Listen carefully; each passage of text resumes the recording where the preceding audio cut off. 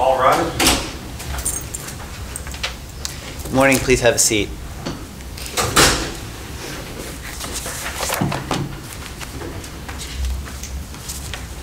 The matter before the court this day is the matter of City of Keene versus James Cleveland et al.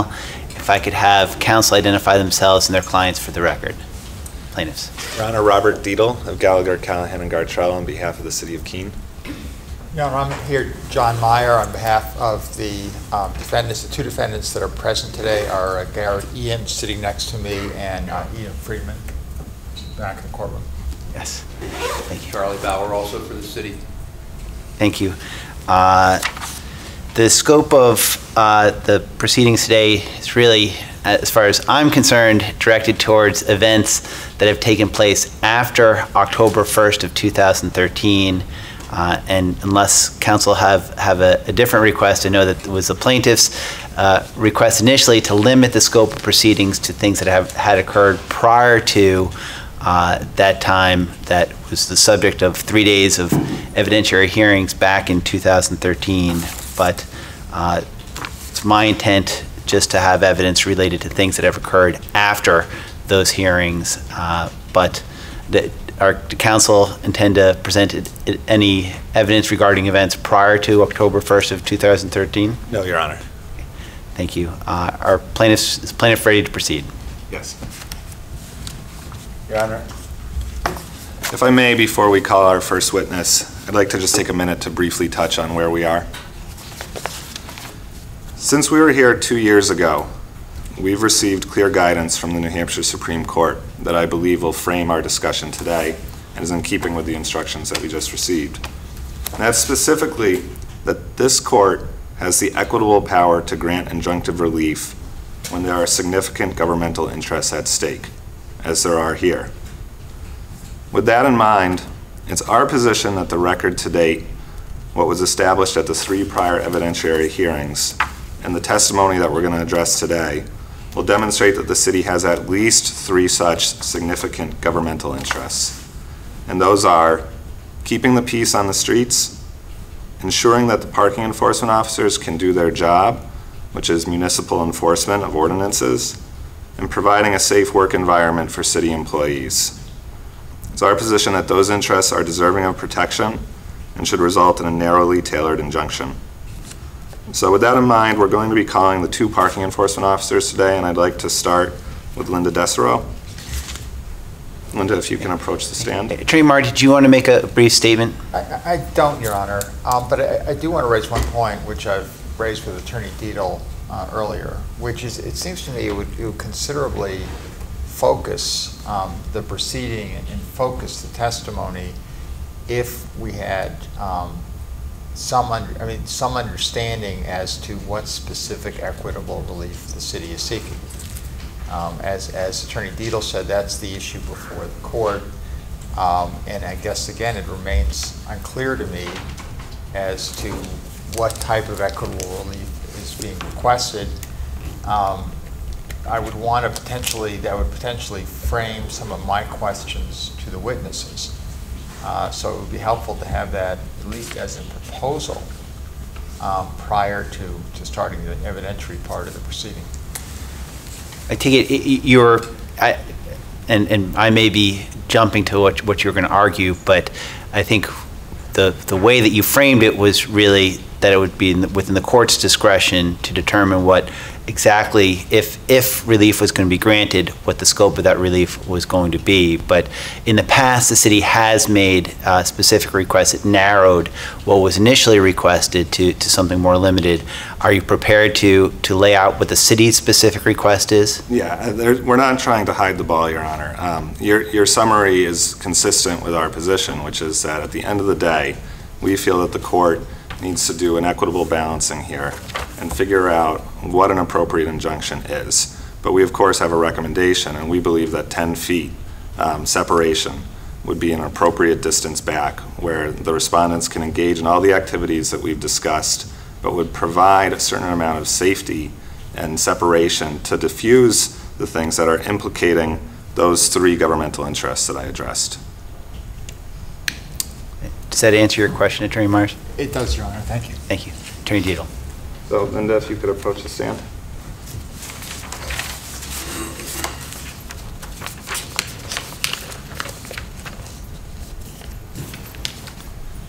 And if you'd raise your right hand, do you swear the testimony you're about to give today is the truth, the whole truth, and nothing but the truth, so help you God? I do. Be seated. Can you please state and spell your name for the record? My name is Linda DeRusso, DESRUISSEAUX.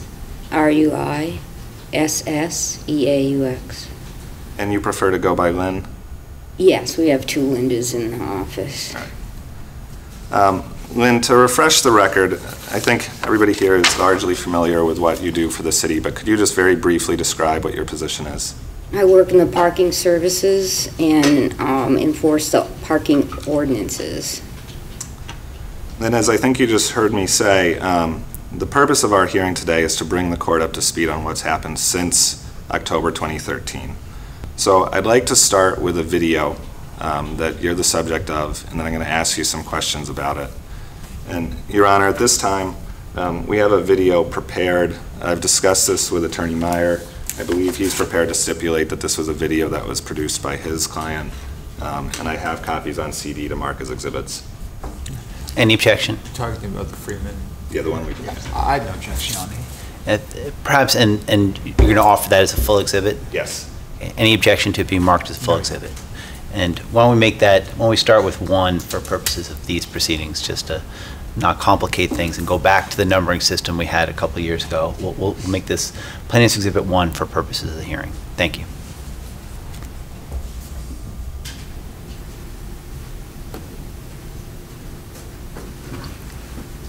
All right, so then I'm going to play this whole video. It's about 4 minutes long, and then I'm going to ask you some questions about it.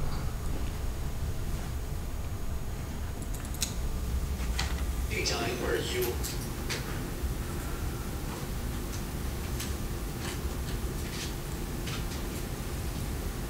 live, escape to Keene at freekeene.com.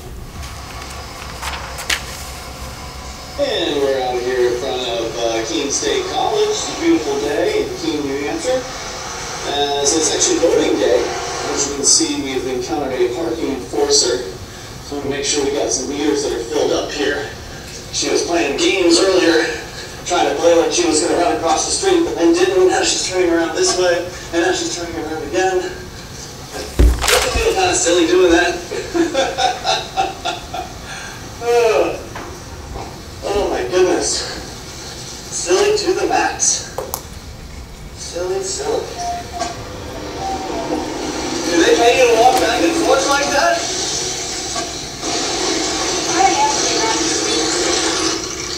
Well, I appreciate you asking, but you're a government official, so you're subject to being talked to. Part of the the Constitution of the Constitution of New Hampshire. Part of the Constitution of New Hampshire is that government officials are supposed to be open and accountable. And so, to be accountable, this isn't harassment, ma'am. I'm simply talking to you as a government official. You're someone who should listen to what the people have to say. And in point of fact, as a member of parking enforcement, it is part of your job and your job description to actually put up with what people have to say to you. Because a lot of people don't like getting parking tickets, do they? Oh, well, that's okay. I expect that to happen. Because we do activist stuff, and that means that some people are going to get upset about it. Do you think that her bosses will be happy to pay her to walk back and forth all day? I don't really care for real stuff.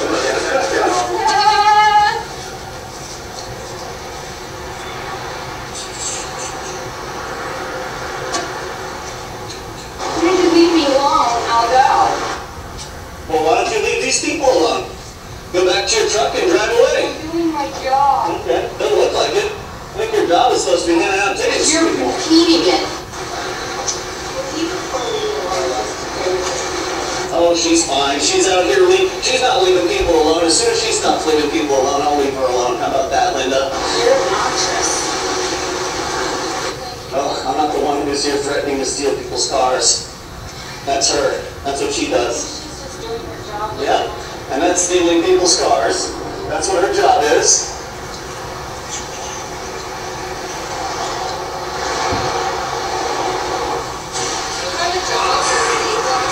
Yeah, right here. So this is all we do? No, actually, I'm taking the day off. Doing some election work or giving people rides to the polls so they can vote. Which means, like this guy Jobs suck. I actually own my own business, so I can set my own schedule. I don't know. It's pretty nice. Yeah, I know, me too.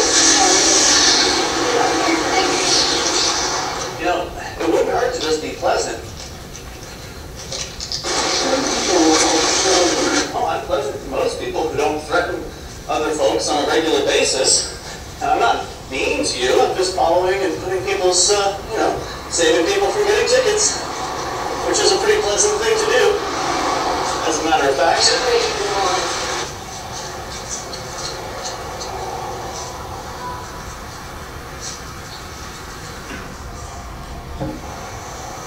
Have a nice day now. Try not to hurt too many people. We'd like to invite you to visit freekeene.com. Freekeene.com features audio,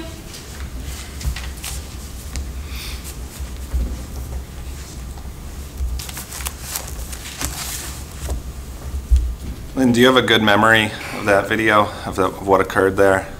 Yeah. I take it made an impression on you? Mm-hmm. Can you tell us, when did this happen? Last summer. And Sorry, when? can you repeat your answer, please? Last summer? Can you describe in your own words generally what was going on, what happened? I know we just watched the video, but if you could provide a brief summary.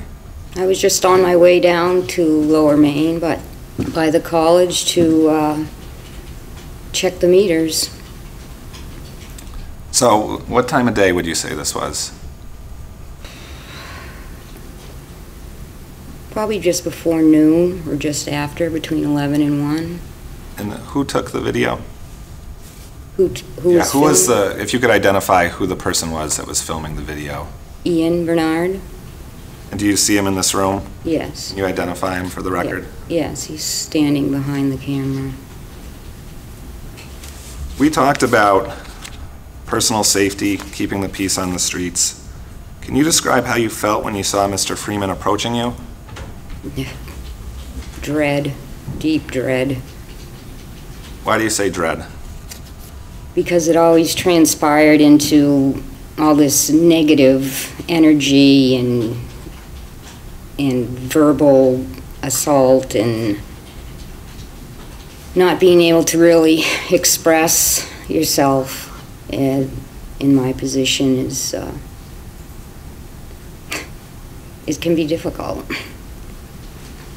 Early on at the beginning of the video, we heard Mr. Freeman say something about you had been playing games before he took that. Was there an interaction right before this that's not shown on the video? Well, he was on one side of the street and I decided to cross to the opposite side just to stay away from him, to keep some distance so I wouldn't have to go through that. We saw you turning back and forth. Did you feel trapped? Oh, yes. Yeah. What about confined? Did you feel you couldn't get away? Yes, because there were two people filming. And if you could, since we didn't really see the other person, could you describe what the other person was doing? He had an iPad and he appeared to be filming me too and being opposite of Mr. Bernard. Did you think he was working with Mr. Freeman? They were conversing, so I assumed that they were together, yes. I noticed that most of the video was a discussion of Mr. Freeman trying to talk with you. Mm-hmm. About how far away from you was he?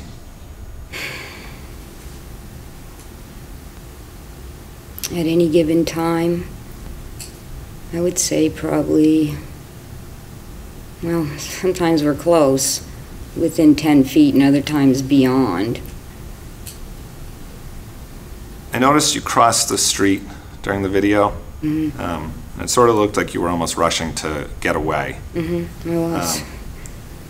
Is that a fair description, that you were rushing to get away? Yes. Has that happened before or since October 2013, being followed in the street like that? Yes. And can you focus on cars coming and things of that nature when you're being followed? I do, because I want to take my focus off of I'm being followed or pursued in some way. So yes, I do pay attention to that for a couple reasons. And I've been doing this for a number of times, too many to count. When this sort of thing is going on, and I'm going to call it harassing, yelling, being followed. Well, yeah, I think the witness, the questioner is testifying at this point. I'm happy to rephrase the question, Your Honor. Thank you. You just heard me saying how I would interpret it, I guess. How would you interpret his conduct? It's very offensive, and I'm not referring to language used, I'm just using the body language, the words, the looks, that kind of thing. I feel like I have to defend myself, and in order to do that, I have to get away from it, because that's my only defense. At that point, I want to back up to a specific section here, because we couldn't always hear, I think, exactly what you were saying. So I'm going to show it to you and then ask you if you could tell me what you were saying. Okay.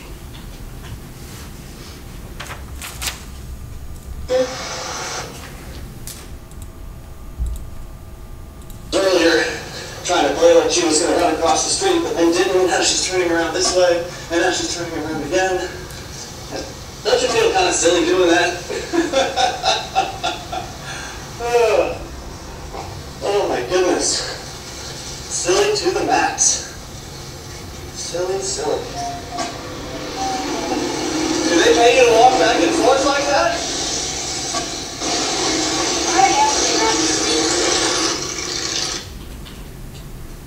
What'd you just say there? I believe it said I asked you not to speak to me.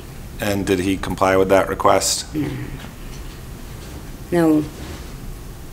Well, I appreciate you asking, but you're a government official, so you're subject to being talked to. Part of the the Constitution of the United States. The Constitution. And what were you saying there?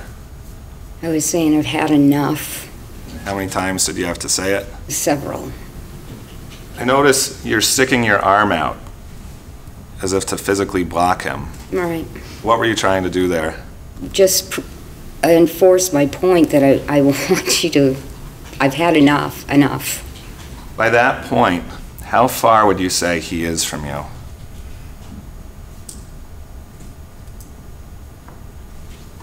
I would say probably within 10 feet. Would you say 2 arm lengths? Wait, No, I think this is early now. I'll Leading questions. I'll withdraw the question.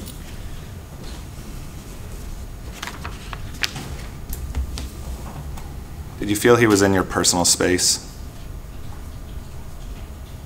I felt that he either was or he was going to be. And that's the same feeling to me of dread.